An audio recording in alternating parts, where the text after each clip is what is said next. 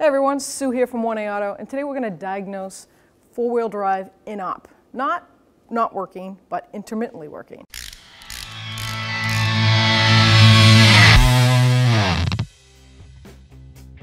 To do a quick diagnosis, I don't want to go deep into electrical. I'm just going to go right for make sure I vacuum at my vacuum actuators and make sure that my four-wheel drive motor is working at the transfer case. So I'm going to have Lenny, give me a hand, because you want somebody up in the vehicle so they can put it in four-wheel drive and you can check for vacuum and make sure that actuator's clicking in and out.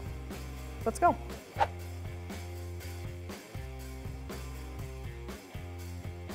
All right, so now we raise the truck up on a lift. So at home, you gotta think safety. Safety, safety, I can't say it enough. Jack stands, make sure they're sturdy, because we're gonna start this vehicle and put it in four-wheel drive so that the wheels can spin, so I can be underneath here. So I have a jack. It's locked in on the locks. At home, just do what you know is safe. So we're going to start her up.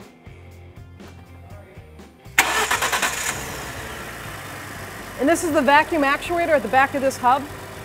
And this is the vacuum line going down in there. So when Lenny puts it in four-wheel drive high,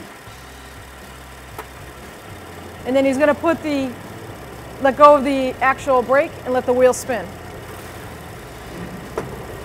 Now it's working at this time.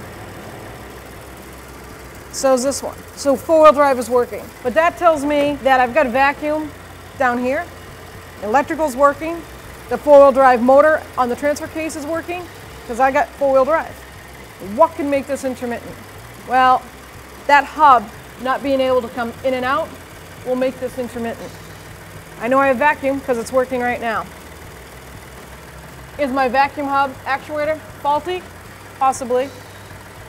What does that connect to? It connects to the outside of that shaft, the CV shaft, and it has a nut that goes on it. And those are notorious for loosening up. Even though you torque them, they loosen up. Lenny, put her in neutral. So what we heard earlier was a growl noise out of this wheel. So that's why I know the problem is over here and not at that one. It sounded just like two gears trying to go together, but not lining up.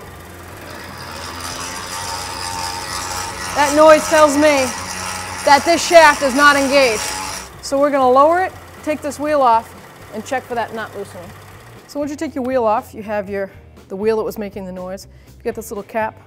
I just take a pair of open pliers. Just wobble it back and forth and pop that cover off. You don't ever want to put holes in there because you don't want water and grease getting in there. Yeah, should not do that. So now we're going to look up the torque spec. I'm going to take this off, make sure there's no damage to the threads. And there's no damage, I'm going to re-torque it and let's see if it holds. So it's a 13mm socket. Just going to put it on there. Yep. And it's so loose I can do it by hand. We'll check the threads out, both the nut and it looks actually really good. I think it just came spacked off, that's all. So now that I know the shaft threads are good and the nut threads are good, I cleaned them up with a little parts cleaner. I'm going to put some red thread locker on there.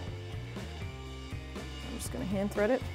And then I looked up the torque specs, and this nut is 20 foot-pounds. So we're going to torque that. Make sure that this is centered. The axle feels like it's in the threads.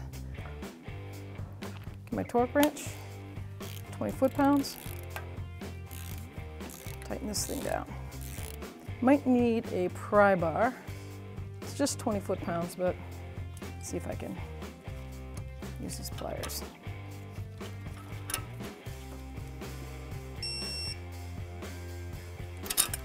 Now we're going to reinstall our cap.